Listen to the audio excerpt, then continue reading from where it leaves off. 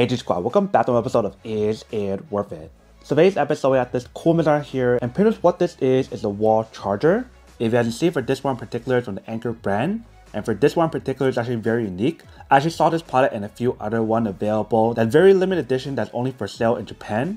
And I purchased this one out of the 3 because I do like the Pokemon Pikachu out of the 3 that is available. So the other 2 was a Raichu and I believe Pichu. For me personally, I like Pikachu more than the other 2, even though like the Raichu one is much more powerful. They did have a Raichu one, which is pretty much this one right here. This is a 120 watts GaNPrime USB-C wall charger that also has a USB charger also on here available. So if you guys saw my previous video, I actually reviewed this one. And also reviewed this one as well, without the Pikachu logo on here, design on here. That's pretty much the same exact thing, but they give you guys slightly different stuff. Like for the one that's 65 watts with this one right here, which I believe is called the, I forgot the exact number for this one. But they do have the same exact thing that doesn't have like the cable included and doesn't have this included as well.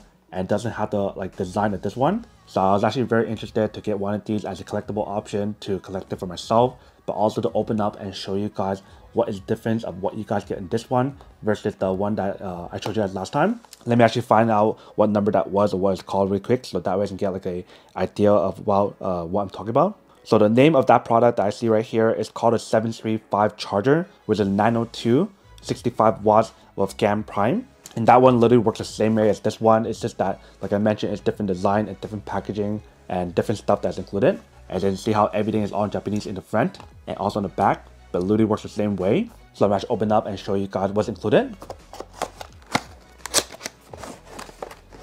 So right off the bat, the first thing you see right here is a user manual to teach you guys how to use it, which is in Japanese. But they do have the Pikachu on there, which is limited edition. And right underneath that, or right next to that, we do have the actual product that also provides a cable, which is not included when you guys do purchase the actual product itself, from what I remember. I might be wrong, but at least the cable that's included, it is like a Pikachu design, which is yellow, which is really cool. So let's open up and show you guys what's included. So the first thing I can see that's included inside, they do provide guys a cable organizer that has a lightning bolt on it, which is pretty much electricity.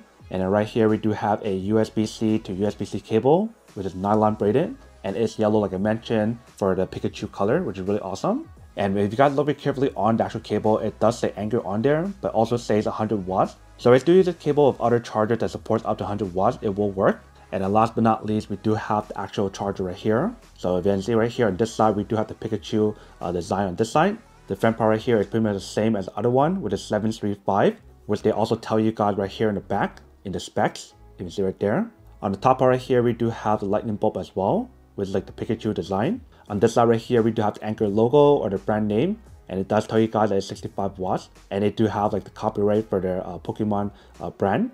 And then for this part right here is the opening for you guys to open it. So that way when you guys are ready to use it, you guys can open up. But once you're done, you can close it out. Just like that.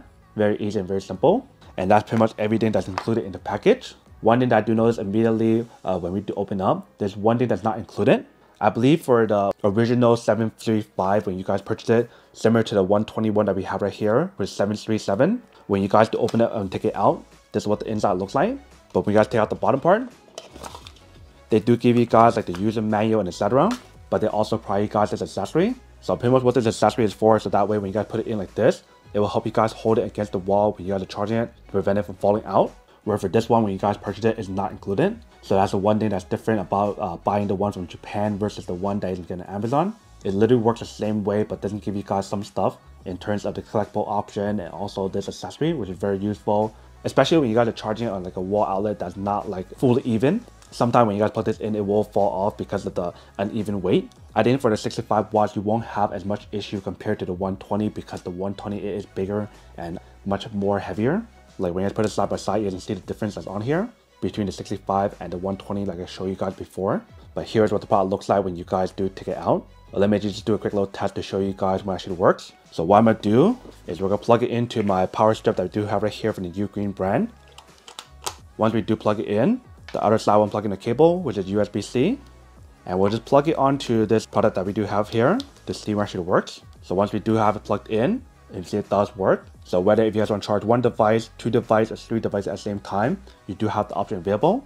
But one thing to remember is that when you guys do plug in more than one device at the same time, the power does spread out and it does charge a little bit slower when you guys do plug in more than one. But when you guys only charge one device at a time, especially for the USB-C option, the maximum you get on here is 65 watts. Compared to this one, will provide you guys up to 120 watts, which is a lot more power, which is really useful, especially if you guys need to charge like your MacBook Pro.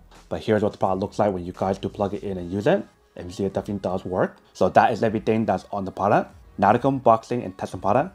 Now to answer the question of whether or not it's worth or not. So regardless if you guys get the 65 watts or the 120 watts, that is totally up to you guys. But like I mentioned, if you guys want to do like the collectible option and go to Japan to get this, feel free to get whatever you guys want. Pichu one, I think it was like a 25 watts or 35 watts USB-C wall charger that I reviewed in the past. Whereas the Raichu one, which is 120, is literally what you guys get for this one. And it's literally the same exact design. It just has a Raichu on it and some of these like lightning bulbs as well. And they provide you guys the same cable, which is orange. And they also provide you guys the cable organizer, which is orange as well. Obviously for this product in particular, if you guys want this design, it's not available on America. But you still have the option to purchase the regular version, which doesn't have the design on here, that works the same way with the same outlet, which is 2 USB-C option and 1 USB. So depending if you guys want 65 watts or 120, that is up to you guys. But it's very convenient to have one of these to give you guys a fast charging speed and a really portable device to charge your device, whether it be like your laptop, your iPhone, etc. So I do have to say that it's worth it regardless if you guys get the Japan version or the American version.